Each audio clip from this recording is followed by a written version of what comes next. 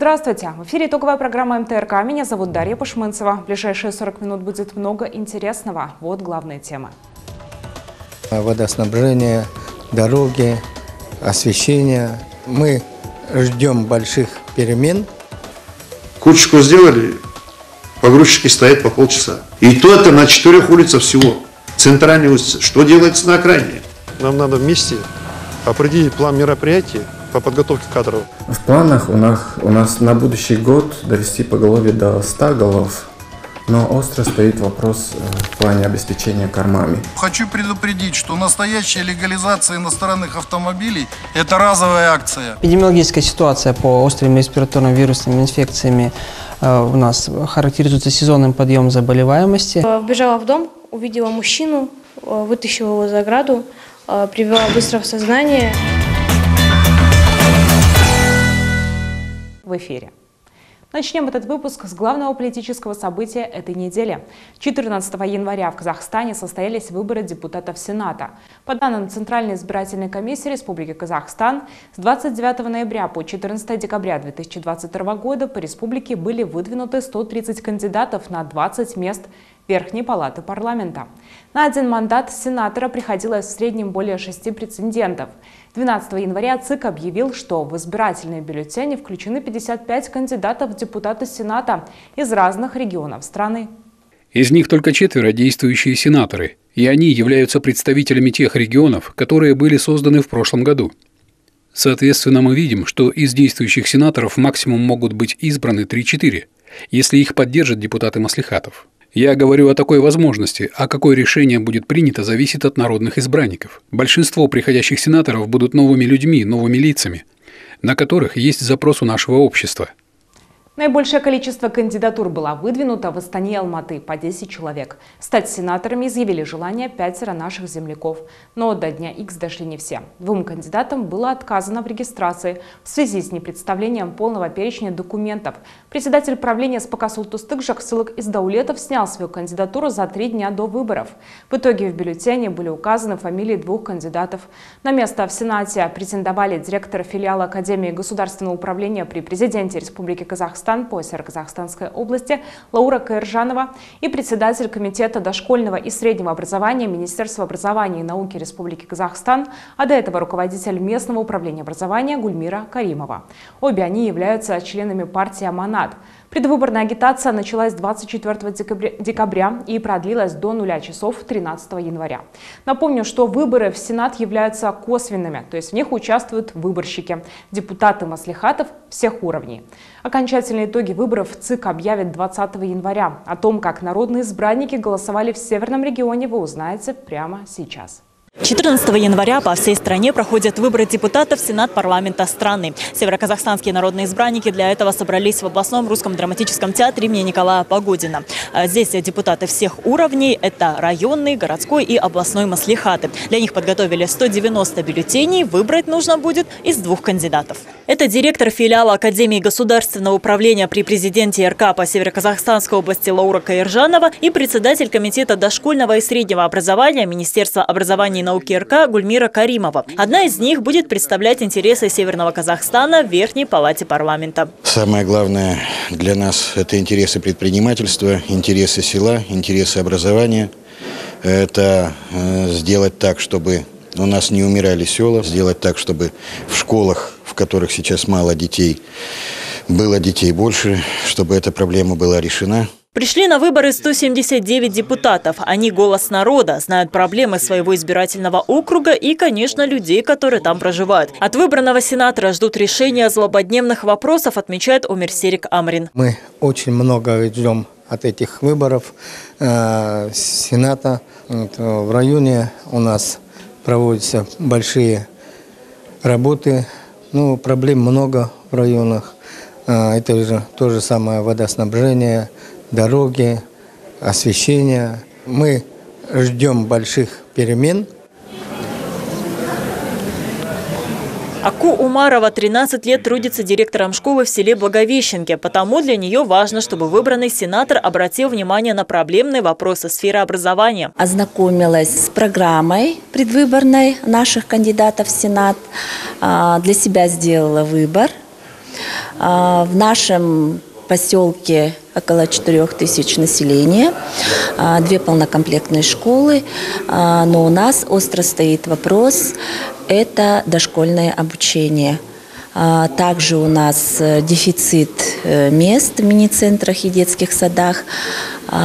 Думаю, что сенаторы решат положительно этот вопрос.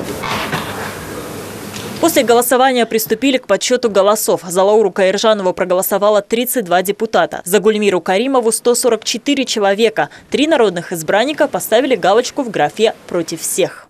Хочется выразить вам огромную благодарность за тот выбор, который вы сделали сегодня. Те силы и задачи, которые есть на сегодняшний день, только вместе с вами мы сможем претворить в жизнь.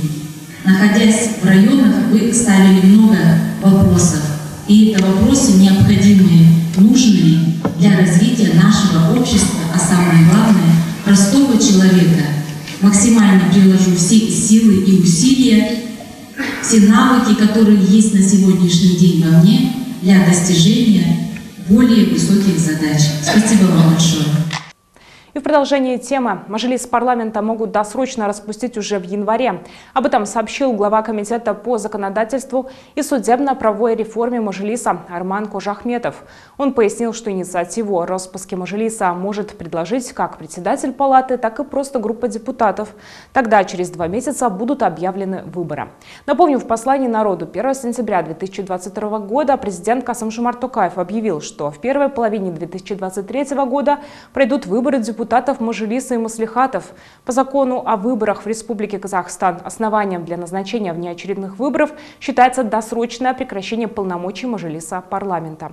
Таким образом, сначала депутаты должны сложить полномочия, и только затем можно будет назначить дату проведения выборов. Выборы должны пройти в течение 2 месяцев со дня досрочного прекращения полномочий.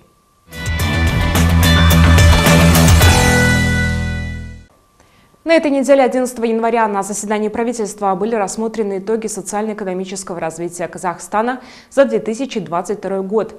Министр национальной экономики Алибек Куантыров сообщил, что, несмотря на внешние негативные факторы, по итогам прошедших 12 месяцев экономика страны достигла уверенного роста на уровне 3,1%. Рост показателей зафиксирован в сферах строительства, сельского хозяйства, информации и связи, торговли, транспорта и складирования, обрабатывающей промышленности. Объем инвестиций в основной капитал увеличился на 7,8%. В январе-ноябре 2022 года внешнеторговый товарооборот вырос на 33,4% и перевалил за 122 миллиарда долларов. Показатель по экспорту увеличился на 42,4% до 77,6 миллиардов долларов. Импорт товаров составил 44,6 миллиардов. На заседании правительства министр финансов Ерулан Жамаубаев рассказал об исполнении республиканского бюджета за 2022 год.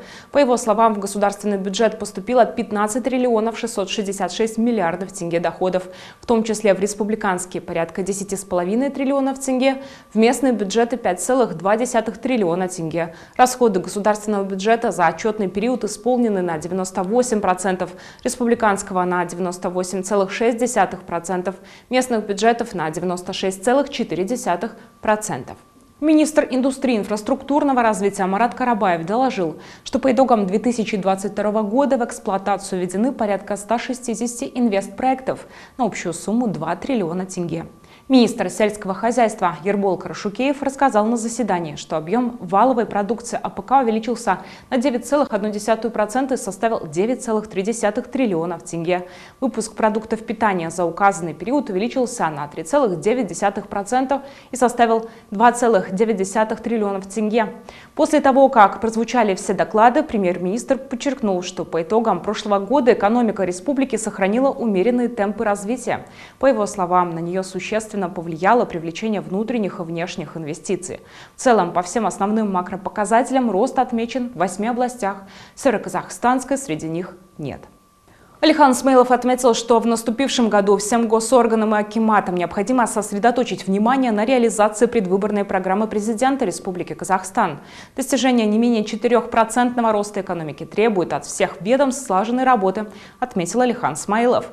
В этой связи нужно активизировать шаги по насыщению внутреннего рынка отечественными товарами, созданию постоянных рабочих мест и диверсификации экономики в целом. Кроме того, премьер-министр отметил важность усиления мер по привлечению сопровождению инвестиций. В частности, это касается проработки индивидуальных условий для инвесторов и установления встречных обязательств. Алихан Смейлов также акцентировал внимание на работе по сдерживанию инфляции, наибольший вклад в которую продолжает вносить рост цен на продовольственные товары.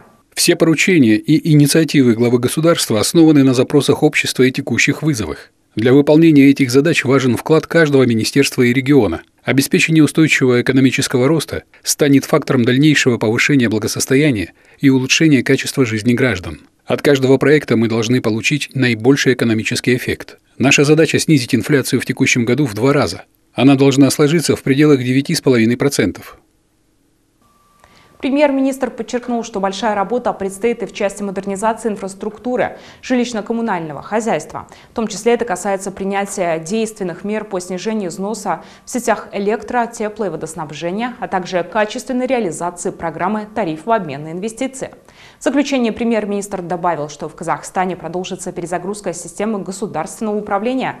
В частности, в рамках административной реформы акцент будет сделан на децентрализации полномочий с повышением персональной ответственности политических служащих. Аким Северо-Казахстанской области Айдарбек Сапаров и министр индустрии и инфраструктурного развития Республики Казахстан Марат Карабаев провели двустороннюю встречу в Астане. Глава региона Айдарбек Сапаров озвучил проблемные вопросы Северо-Казахстанской области, которые были подняты во время встреч с населением в районах и в областном центре. Айдарбек Сапаров акцентировал внимание на решении вопросов в сфере жилищного строительства, ЖКХ, дорог и сетей водоснабжения. На встрече представлены переходящие новые проекты, реализация которых намечена на 2023 год. В частности, обсудили вопросы дополнительного финансирования для строительства жилья, инженерных сетей микрорайонов и специальной экономической зоны Кызылжар, инфраструктуры, строительства и ремонта автодорог и обеспечения сельчан водоснабжением. Также в этот день аким Северо-Казахстанской области Айдарбек Сапаров провел встречу с министром просвещения Республики Казахстан Гани Бисимбаевым. Обсудили вопросы повышения качества образования и реализации национального проекта «Комфортная школа», в рамках которого в Северо-Казахстанской области построят 4 новые школы. По информации, размещенной на официальном сайте Министерства просвещения, эти 4 школы планируют расположить в 4 микрорайонах Петропавловска – Жасоркен, Орман, Капай и Береке. К строительству 2 образовательных учреждений обещают приступить уже в этом году. В 2024 намерены начать возводить еще 2 школы. Аким Северо-Казахстанской области Айдарбек Сапаров заверил, что все указанные вопросы находятся на особом контроле. Земельные участки под строительство школ выделены.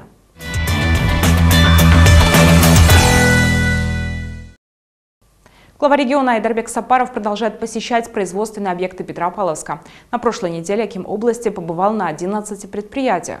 Среди них были как производства с историей, так и недавно открывшиеся компании, а также завод по производству ДСП, который пока не начал работать. Во время этой 7-дневки Айдарбек Сапаров побывал на 4 предприятиях областного центра, которые уже зарекомендовали себя на отечественном и зарубежном рынках. На этой встрече главы заводов говорили не только о выполненном портфеле заказов и планах на 2023 год, но и о проблемах. Главное среди них – нехватка кадров. Алишер Рашимов узнал все детали. Аким Северо-Казахстанской области Айдарбек Сапаров посетил ряд промышленных предприятий Петропавловска. Среди них завод имени Кирова. Здесь собирают компьютерную технику и планшеты. Осваивать их на предприятии начали в 2019 году. Наша техника, она предназначена для унифицированного рабочего места госслужащего. И получается, наша линейка сейчас небольшая. Но поскольку мы тоже расширяемся, над этим работаем, будем в этом году расширять ее именно для розничного потребителя. С Свою продукцию завод на отечественном рынке реализует по приемлемым ценам. К примеру, планшет стоит 36 тысяч тенге, ноутбук 125 тысяч. По сравнению с аналогами техника дешевле на 40%. В скором времени ее здесь усовершенствуют. А это значит, что североказахстанской техникой могут воспользоваться геймеры и IT-специалисты. В прошлом году объем работ на предприятии выполнили на 11 миллиардов тенге. Эту планку планируют здесь держать и в текущем году. Ознакомился первый руководитель области с работой акционерного общества «Мунаймаш». Здесь производят скважинные штанговые насосы. В 2022 году собрали изделия для нефтяной промышленности на 6,1 миллиард тенге. Отечественная продукция пользуется большим спросом. И насколько хватает насосов? Все зависит индивидуально, в зависимости от эксплуатации скважин. Ну, средний срок службы сколько примерно? Есть в среднем 6 месяцев, есть даже до 3 лет. Поначалу, когда вы эти станки покупали, помните, спрос, проблемы были какие-то? Сейчас нормально, да? Проблема была тогда с конкуренцией. Сейчас мы единственный товаропроизводитель в республике. После Айдарбек Сапаров посетил ТО «Триба». Это единственное предприятие в Казахстане по выпуску тормозных колодок для грузовых и пассажирских железнодорожных вагонов. Портфель заказов прошлого года составил 1,5 миллиарда тенге. Штат работников 37 человек. Дефицит кадров есть, нуждаются в сварщиках. Замакиму Давлену Жандарматчику поручаю, надо собрать полностью информацию по кадрам и подготовительную работу надо будет провести. Чтобы подготовить сварщика, буквально 3 месяца хватает. Большая работа нам предстоит, нам надо вместе определить план мероприятий по подготовке кадров.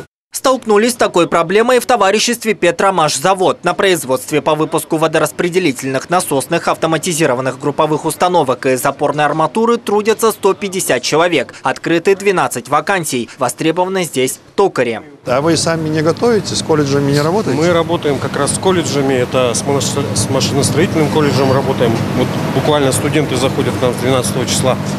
И токари, и операторы станков ЧПУ. И фрезеровщики.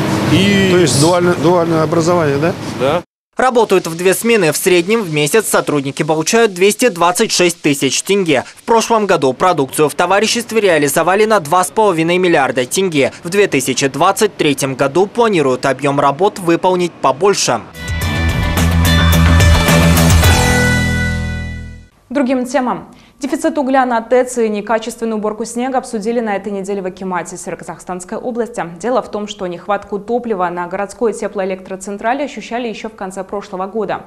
Тогда запасов хватало только на 6 суток. Местные власти договорились с КТЖ и профильным министерством, число маршрутов увеличили. Сейчас на ТЭЦ 103 тысячи тонн угля. Это запас на 17 суток. При этом минимальная норма – 20 дней. Погодные условия у нас неблагоприятные, сильные морозы. Согласно этого у нас сжигание идет 7 тысяч тонн на ТЭЦ-2 потребление.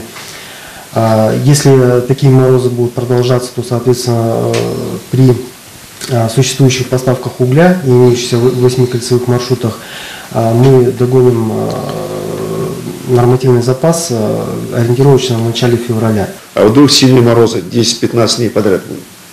Расходы угля увеличатся, мы снова до 6-дневного запаса упадем, или вообще проблема станет.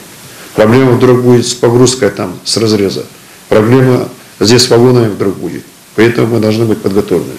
В целом проблем нет. Мы хорошо подготовились. Отопительный сезон мы проведем нормально. Что касается ремонта на ТЭЦ-2, основные работы завершили, но возникли трудности с одним из котлов. Срок его сдачи переносили трижды, теперь обещают закончить в начале марта.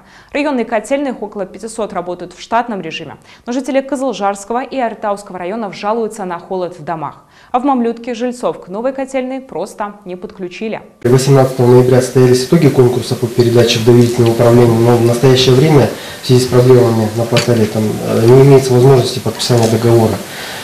На сегодня у данной центральной котельной подключен лишь 30-квартирный жилой дом. Из-за этих проволочек 10 многоэтажек еще год будут греться печкой и дровами. Их подключат только в следующем отопительном сезоне, докладывает аким Мамлютского района. А январь и февраль обещают быть холодными, но с резкими перепадами в тепло. По прогнозу также порывистый ветер, метели и снегопады. Здесь актуальным становится вопрос содержания дорог. Когда выпадает снег, для многих сельчан выехать из деревни становится проблемой. В плену оказываются и те, кому нужна срочная госпитализация, отметили в Акимате. При этом в 6 районах до сих пор не заключили договоры с подрядчиками, при том, что на календаре сегодня 15 января. Кто сегодня тогда чистит? Конкурсы не проведены. Пролонгации не было со старыми поставщиками услуг. Почему все эти вопросы осенью не были решены? Вы же аким района, принимаете решение. Где ваш заместитель? Где начальник ЖКХ? Не лучше обстановка и на республиканских трассах. Там снег убирают 54 единицы техники. Но их работа оставляет желать лучшего. Чтобы это понять, достаточно выехать за границу северного региона, сказал аким области. Следить за очисткой дорог нужно не из кабинетов, надо выезжать на трассы. Такое поручение чиновникам дал аким области. А главы районов должны незамедлительно сообщать, если какая-либо деревня осталась отрезана после снегопада. Нарекание вызвало и зимнее содержание дорог в Петропавловске. 5 января сам лично в ночное время до 4 ночи пешком ходил на машине, инспектировал работу подрядной организации по очистке снега. Работа не организована, никто не контролирует. Сколько вывозится снега, количество техники. Простое кучку сделали, погрузчики стоят по полчаса. И то это на 4 улицах всего. Центральной улице. Что делается на окраине? Кто все эти вопросы будет решать? Миллиарды выделяются. После замечаний главы региона в городском акимате закрепили ночные дежурства, чтобы следить за качеством уборки дорог и не допускать простоев.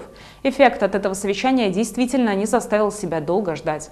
Корреспонденты нашего телеканала убедились в том, что уборку снега после разноса в областном акимате коммунальщики активизировали. 11 января после 22:00 команда МТРК наблюдала за работой коммунальщиков в Петропавловске. Тогда было задействовано более 200 единиц спецтехники. Снегопад, который был в прошлые выходные, заставил поработать и специалистов профильных компаний в районах региона. Например, в Бишкуле за зимнее содержание дорог отвечают 2 подрядные организации. О том, как на севере страны справляются с трудностями зимнего периода, наши следующие материалы.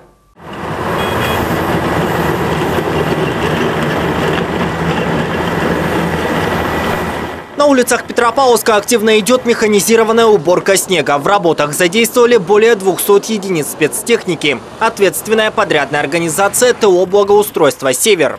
Петропавловск разделен на 9 маршрутов. 25-35 человек ежедневно выходят на ручную раскладку снега. На вывозке задействовано около 80 самосвалов, 12-15 погрузчиков, грейдеров, около 20 грейдеров. И щетки с отвалами около 30. Очищает улицы от снега исключительно новая техника. В этом году в ТО приобрели несколько погрузчиков, самосвалов и многое другое. За ночь здесь вывозят от 11 до 12 тысяч кубометров снега. За качеством работы коммунальщиков следят депутаты. Мы в рамках депутатского контроля Петропавловский городской маслихат, начиная с того момента, как в городе начались обильные снегопады, вот уже, наверное, около недели, в период с 8, ориентировочно с 8-10 вечера до 5-6 утра мы также вот выезжаем по городу, депутаты смотрим, контролируем за уборкой снега, за вывозом снега. Я хочу сказать, что работа ведется хорошими темпами, техники достаточно, но хочу отметить, что если вдруг понадобится, то в городе имеются резервы, поэтому, я думаю, город справится с очисткой снега в кратчайшие сроки. По словам представителей горакимата, механизированная очистка охватит все улицы областного центра. В первую очередь расчищают магистральные. Последние выходные у нас по городу масштабно убирали снег. В ночное время это у нас с 8 вечера до 5 утра, после чего у нас проводятся работы по подсыпке пескосоляной смеси. Уважаемые жители города, весь снег из города будет вывезен. К нынешнему сезону коммунальщики подготовили 2500 кубометров песко-соляной смеси. Инертным материалом посыпают обледенелые дороги и тротуары. Пенсионер из Бишкуля Нурлан Шеймерденов любит, когда участок рядом с его домом выглядит опрятно. Стоит только снегу выпасть, мужчина сразу берется за лопату, чтобы навести порядок. И добавляет, что проезжую часть, которая располагается недалеко от его дома, зимой тоже всегда своевременно очищают. Я переехал в Кызылжарский район в 2009 году. До этого жил в Акаинском в селе Дайндык. Мне очень нравится в Бишкуле. Здесь чистота и порядок. Техника с самого раннего утра чистит дороги, когда это необходимо. Ночью тоже работают. В Бескуле 120 улиц. Общая протяженность внутрипоселковых дорог в этом селе составляет 85 километров. За зимнее содержание дорог в холодный сезон здесь отвечают два подрядчика – ИП «Жигер» и ИП «Билсан». Для их удобства и более эффективной работы Бескуль разделили на два района – западный и восточный. Для зимнего содержания каждого выделили по 3,5 миллиона тенге. Предусмотрены средства на вывоз снега в размере 3,5 миллионов тенге. Общее количество техники 5 единиц, из них 4 трактора и 1 погрузчик. Очистка дорог производится в первую очередь до 8:00 часов асфальтированной дороги, это у нас 26 километров. Остальная часть грунтовой дороги, она должна быть очищена в течение 12 часов с момента выпадения осадков. В эти выходные в северном регионе выпало много снега. Работу специалистов, которые очищали дороги в Бескуле, осложняли непростые погодные условия и низкие температуры, объяснил Канат Дарбаев. Гидравлика замерзала, так скажем, тоже отогревали, именно вот сложности с морозами были. Мы проводим снегозадержание в окраинных улицах. Паводковый период, если будут обильные осадки снежные, возможно дополнительное выделение средств на вывоз снег и откачку талых вод. Пескосоляная смесь для подсыпки улиц, проезжей части, тротуаров у подрядчиков, которые трудятся зимой в Бескуле, тоже есть. 4-месячный запас составляет 20 тонн. На этой неделе аким Северо-Казахстанской области провел прием граждан. За помощью к Айдарбеку Сапарову обратились двое жителей региона. Альбину Кудырову интересовал вопрос строительства нового детского сада в областном центре. А переселенец из Мамлютского района Закир Лиров занимается животноводством. Северо-Казахстанец попросил акима области помочь ему решить земельный вопрос. Все подробности в следующем материале. Глава региона Айдарбек Сапаров провел прием граждан. К акиму области обратилась жительница Петропавловска по вопросу строительства детского сада. Альбина Кудырова отмечает, проект нужный, но затратный. Землю мы выкупили по улице Гастелла 38А, тоже в микрорайоне Береге. Она предусмотрена именно под строительство детского сада. Вот. Все расчеты были предоставлены управлению образования, управлению финансов. Но сейчас стоит вопрос в том, что управление финансов говорят, что проект дорогой. Мы хотим строиться по государственно-частному партнерству. Такой проект областному центру необходим. Более детально механизм финансирования будут рассматривать управление финансов, образования и строительства. Вместе еще раз рассмотреть данный проект. Для бюджета как на самом деле в течение 7 лет. Если это выгодно, то надо будет здесь посмотреть, да, принять участие. Если это для бюджета невыгодно, то все равно надо будет дать какой-то ответ, да? Закир Лиров несколько лет назад переехал с юга страны на север. Сейчас он живет в Мамлютском районе и занимается разведением крупного рогатого скота. В планах у нас на будущий год довести поголовье до 100 голов, но остро стоит вопрос в плане обеспечения кормами. Мы сами себе не можем выращивать, так как земли у нас нету. Первый руководитель области Айдарбек Сапаров поручил выделить землю для выращивания кормовых культур. В вопросе поручено детально разобраться акимату Мамлютского района. Все поступившие обращения взяты на контроль лично акимом области.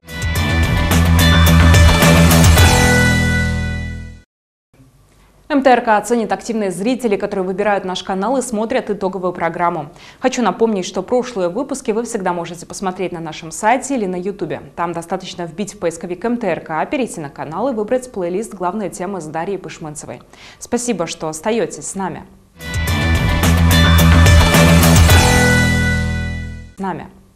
Легализация иностранных автомобилей в Казахстане начнется 23 января. Разговоры об этой процедуре ведутся с осени прошлого года. Тогда, выступая с посланием, Касым-Жомарт Токаев заявил о том, что в Казахстане необходимо принять решительные меры для перекрытия всех нелегальных каналов ввоза машин. Тогда же глава государства предложил разовую меру для регистрации нелегально ввезенных в страну автомобилей.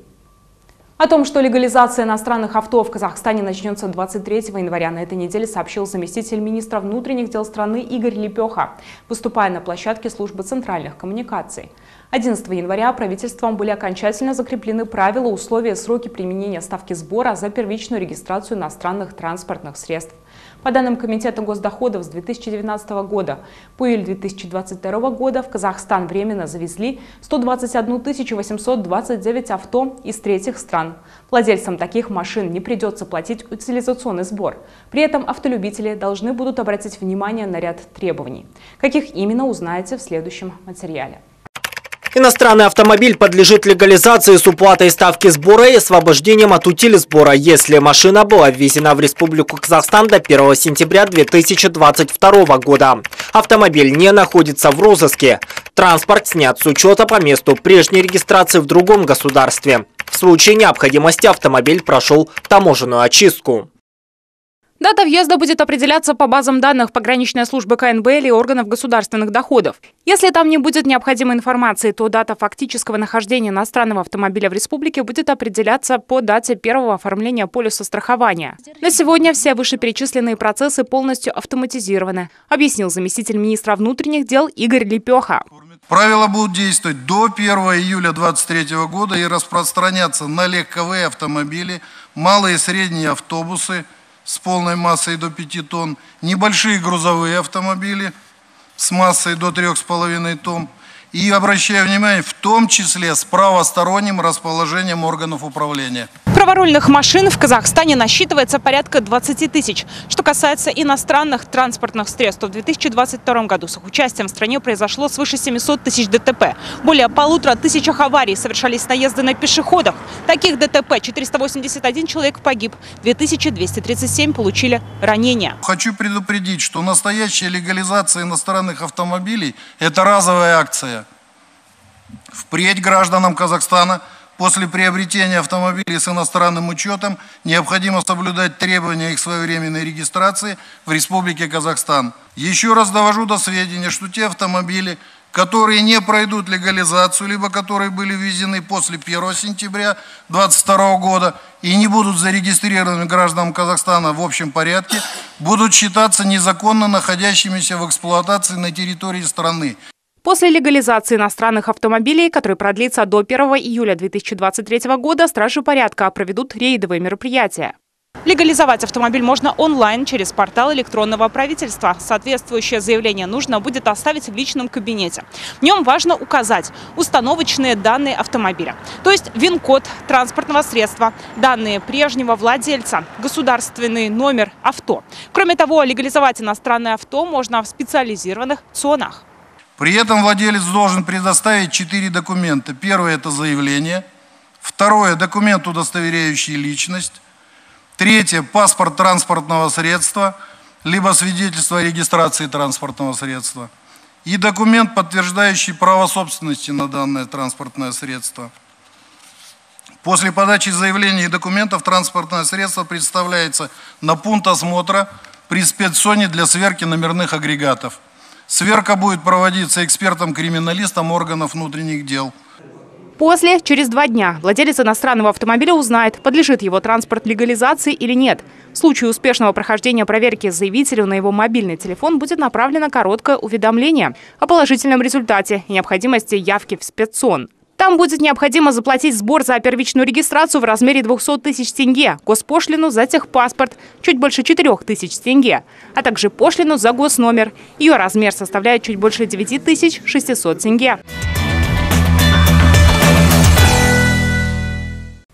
К другим новостям. Тарифы на электроэнергию, тепло и водоснабжение, канализацию. За ценами на эти коммунальные услуги следят в Департаменте по регулированию естественных монополий.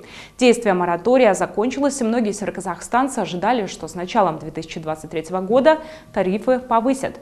Но по результатам анализа исполнения тарифных смет и инвестиционных программ областной департамент Комитета по регулированию естественных монополий принял решение оставить тарифы на уровне 2022 года. На это было несколько причин, включая то, что не все монополисты выполнили свои обязательства. Ежегодно они предоставляют отчеты об исполнении инвестпрограммы тарифных смет. Наибольшая сумма необоснованно полученного дохода подтвердилась у акционерного общества «Севказ-Энерго». Реализовалась инвестиционная программа в период 2016 по 2020 год. 5-летняя инвестиционная программа мы проанализировали, установили неисполнение, частичное неисполнение мероприятий инвестиционных программ, по итогам которого установлен необоснованно полученный доход в сумме 987 миллионов тенге. Тариф на электроэнергию должны были поднять на 10%, но в Севказ-Энерго не реализовали полностью заявленную инвестпрограмму, то есть не понесли тех расходов, о которых заявляли. Потому повышать тариф с 2023 года не стали. В департамент поступило 137 жалоб на действия субъектов естественной монополии и субъектов общественно значимого рынка, в ходе которого Департамент прошедший год был проведен 3 внеплановых проверок в отношении субъектов естественной монополии, в ходе которых были установлены факты нарушений по 3 жалобам. Люди были недовольны начислениями за тепло. Из-за аварии на ТЭЦ-2 в домах было холодно. В ТОСе в Казэнергосбыт сделали перерасчет на сумму свыше 100 миллионов тенге. Всего департамент в прошлом году возбудил 9 дел. По 6 из них монополисты получили штрафы.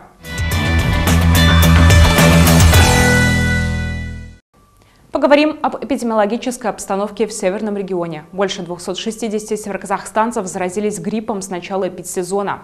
14 октября прошлого года был зарегистрирован первый в этом сезоне случай заболевания опасным вирусом. Среди заболевших 49 беременных, 83 ребенка до 14 лет. Территориально у нас наибольшее количество случаев зарегистрировано в городе Петропавловске, 139 случаев, из районов по 20 случаев в районах Кылжарском и Шалакына. Всего зарегистрировано 262 случая гриппа, из которых 245 случаев гриппа Б и 17 типа гриппа А. Все заболевшие были не вакцинированы против гриппа. Всего уже необходимый укол здоровья получили 75 тысяч североказахстанцев. Это почти 14% населения. Для сравнения, в прошлом эпидсезоне было только 40 заболевших гриппом в нашей области, а в 2020-м ни одного. Кроме того, в регионе наблюдается рост заболевших ОРВИ. Эпидемиологическая ситуация по острым респираторным вирусным инфекциями у нас характеризуется сезонным подъемом заболеваемости. С начала эпидемиологического сезона 2022-2023 годов, это с 1 октября 2022 года, у нас отмечается рост в 1,6 раза по сравнению с прошлым эпидсезоном, из которых 65% составляют дети до 14 лет. Санврачи призывают носить маски, соблюдать социальную дистанцию, по возможности не посещать места массового скопления людей и соблюдать правила личной гигиены. Вирус гриппа передается не только воздушно-капельным путем, но и через предметы обихода. К другим темам. С 10 января в Казахстане стартовало единое национальное тестирование. Сейчас его сдают условно поступившие студенты. Это те, кто не набрал пороговый балл в августе. У них есть возможность пересдать ЕНТ 4 раза. При этом они уже обучаются на первом курсе. Команда МТРК узнала, как в этот раз североказахстанцы сдавали единое национальное тестирование. Среди них 20-летний Нурбол Сериков. У него уже есть среднее специальное образование, но решил получить высшее. Я закончил Петровскую основную среднюю школу. После окончания школы я поступил в железнодорожный колледж. По этому случаю я не смог сдать ЕНТ в августе. Я учусь сейчас на данный момент на учителя математики и информатики. Сейчас я буду ЕНТ сдавать на математику, физику. Я готовился по интернету, в Ютубе, вспоминал прошлые программы, которые изучал в школе. И могу уверенно сказать, что смогу сдать ЕНТ. Пересдачи платные. Каждая обойдется в 4230 тенге. Если и за эти 4 попытки сдать тестирование не получится, условно поступившего студента отчислят. Те ребята, которые сейчас сдадут ЕНТ, приносят сертификат ЕНТ, их переводят в ряд обычных студентов, без каких-либо условий. Здесь поступают ребята, кто набрал, например, 1 балла не хватило, да, по математике и так далее. Здесь такие ребята есть. Здесь есть те ребята, которые, например, хотят поменять профильные предметы. Здесь есть ребята, которые, например, в целом сдавали одни профильные предметы, идут на другую. Или хотят поменять специальность, да, невзирая на те, что профильные предметы у них, когда они сдавали ЕНТ, были совершенно другие. Вот. В целом в университете, получается, сейчас на данный момент таких детей у нас 25. А школьники сдавать единое национальное тестирование начнут на следующей неделе. На данный момент в области 3345 выпускников. Из них подали заявление на сдачу ЕНТ более 2000, или 71%. Формат тестирования остался прежним. Некоторые изменения все же произошли. Количество вопросов по обязательному предмету «История Казахстана» увеличилось до 20, но в то же время по другому обязательному предмету «Читательская грамотность» количество вопросов сократилось до 15.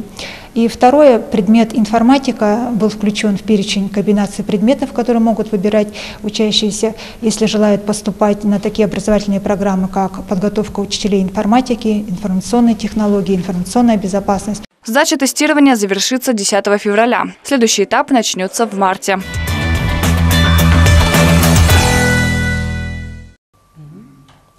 10 января – День Национальной гвардии Республики Казахстан. В этом году престижному подразделению армии страны исполнился 31 год.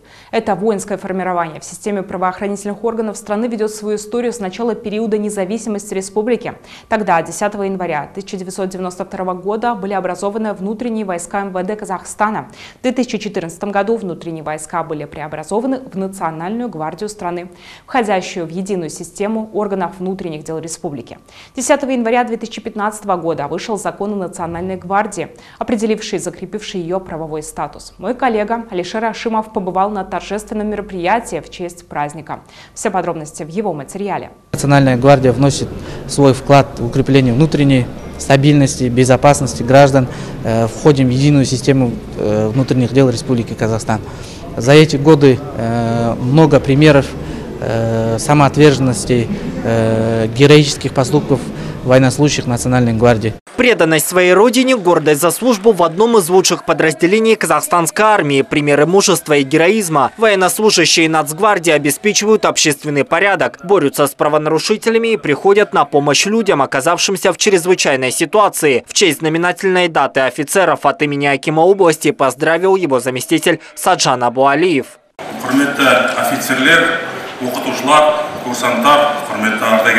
Уважаемые офицеры, курсанты, преподаватели и ветераны, хочу поздравить вас от имени акима области с праздником. Сегодня Национальная гвардия Республики Казахстан – визитная карточка казахстанской армии. Ваша служба очень важна для всех нас. Вы стоите на передовой. Хочу выразить свою благодарность всем военнослужащим. В торжественной обстановке здесь наградили тех, кто внес весомый вклад в развитие и укрепление Национальной гвардии.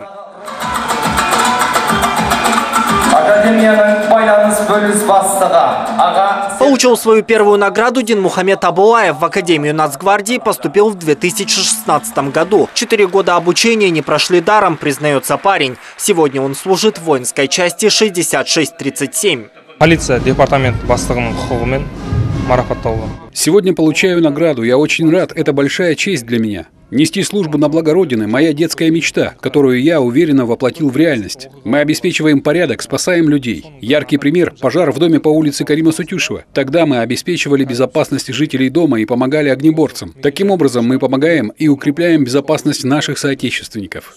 Всего в Северо-Казахстанской области службу в Академии Национальной гвардии проходят свыше 2000 ребят.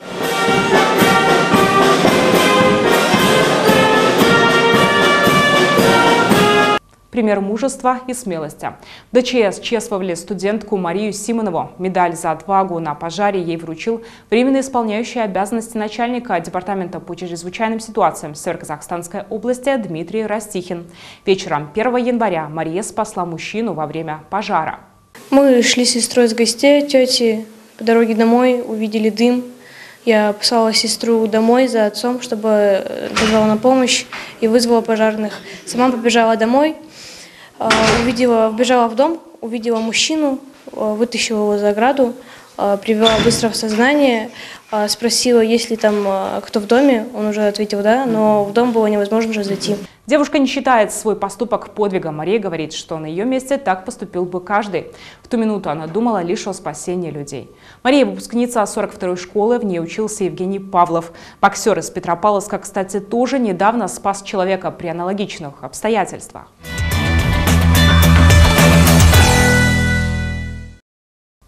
Так быстро время нашей программы подошло к концу. Увидимся ровно через 7 дней. Я и мои коллеги расскажем вам еще больше интересных новостей. До встречи в эфире.